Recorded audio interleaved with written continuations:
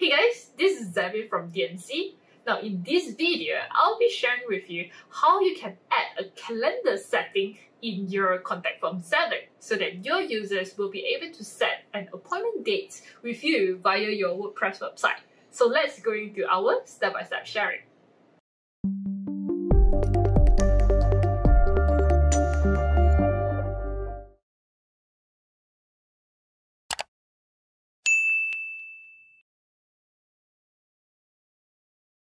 If you are looking at my screen right now, currently these contact forms, right, is basically a very simple and basic form, which just having the name, email, subject, and message, right? But sometimes if you are doing some website building and you require to add in more fields, yes, for example, like your contact numbers to collect the contact numbers from your customers. And what about if you are doing some kind of like appointment service and you would like your customer to select the calendar, right? So for example, it will look something like this, okay? You can have the contact numbers right here. You can also have your appointment dates, so the month, year, and also the dates, yeah? So when the customers click on the calendar, they can just select the date that they want to set the appointments with you. Okay, so how do you do this part, right? So now, first of all, to let you understand, currently I'm using a different WordPress theme as compared to yours, right? So the contact form design, it will be pretty much depends on the form, the WordPress theme that you are using, okay? However, in this video, we are not going to focus on the design, but rather we are going to focus on the features, yeah? How do we add on the calendars right here? Okay, so once again, to take notes of right here, I'm currently using a contact form 7 plugin. Yep, so you need to ensure that you install and activate the contact form 7 plugins. Yep, so in order for you to follow through these tutorials right here. Alright, now let's go into the step-by-step sharing. Yeah, so if you can see from here, this is the very default of your contact form. Okay, earlier as I mentioned, the super default, you will only see name, email, subject, message. If you are thinking to add in your contact numbers and appointment dates, right, how do you do that, right? Now, I did another video specifically focused on the contact numbers, the telephones, right? So in this video, I will be focusing in just the calendar itself. Yep. So if you want to know and double check on how to set up a contact number field, you can check out on my other video. Okay, so right here, right now, I'll be just focusing in my dates, the calendars right here. How do we do this? Now, first of all, you need to ensure, okay, and double check, where do you want these dates to appear? Where do you want this field to appear? Okay, so currently I'm doing it as right below the email. So at this appointment date right here. So then maybe I will just come here and I will add a spacing. All right.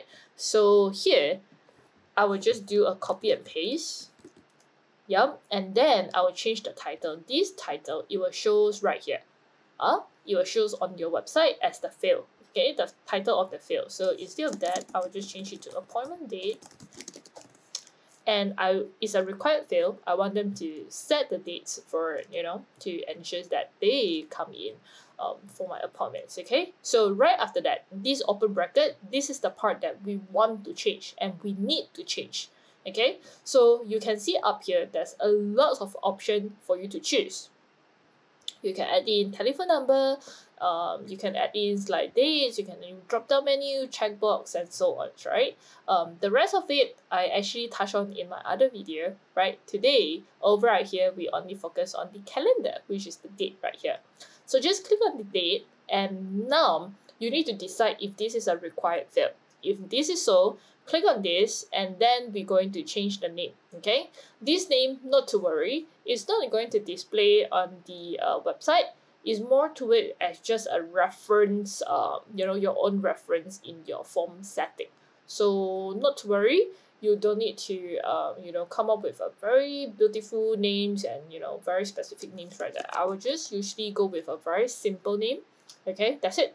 Okay, right now, so over right here, just to double check, if you are looking at here, right, okay, double check, when the moment that if you do any changes right here, you will need to ensure that you click on a white space beside the box. Okay, so then these shortcodes, it will only be able to reflect the names right here. So just take notes here. When I click, if you see this, the name will actually reflect right here. Okay, so if I change again, the codes will change again. Yeah, so this is the final codes that we want. So make sure that you check this info is the same as here. Okay, right after that, this part you can just close, and now we are going to replace this one we don't want because we are copying that from the email section.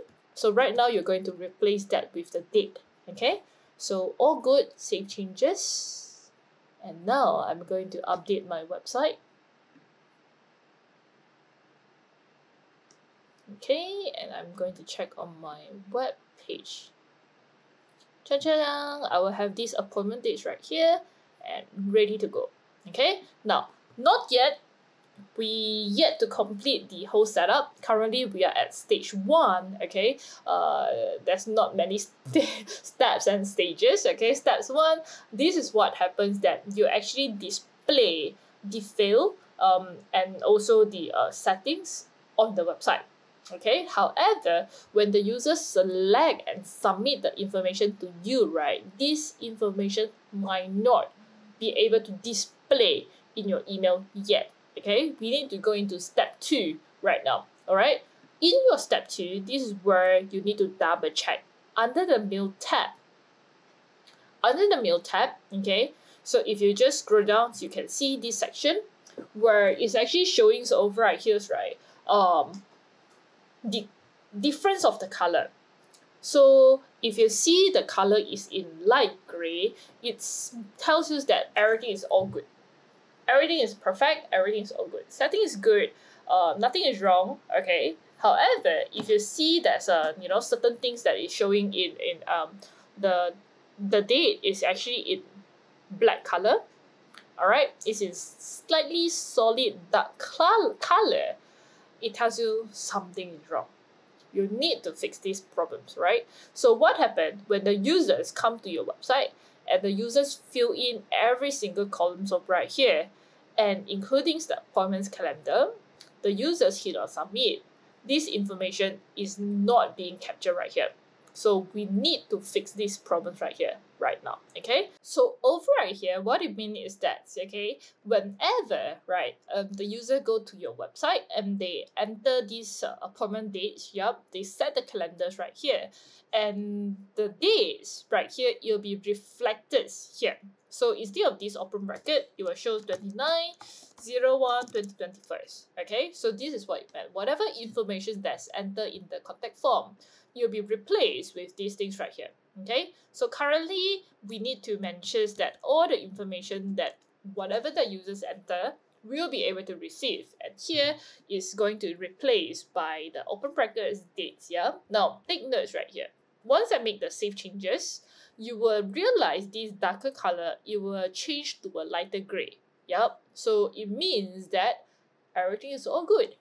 Everything is good to go. You see this? Okay, so everything is perfect right now. Everything is good to go. And right now, we can just go ahead and publish our form or to share our form to the public, right? The one last step and the advice from Zevin, right? So my side, my personal experience, right? Usually what I will do is that I will just come here and me myself, yeah, before I let other people to use my form, I will just come here and I will just enter my name, enter my contact number, email, my dates and subject message. Then I will hit on the send button by myself. Right after that, I will just double check on my email if I'm able to receive all the information, especially the one that I just added.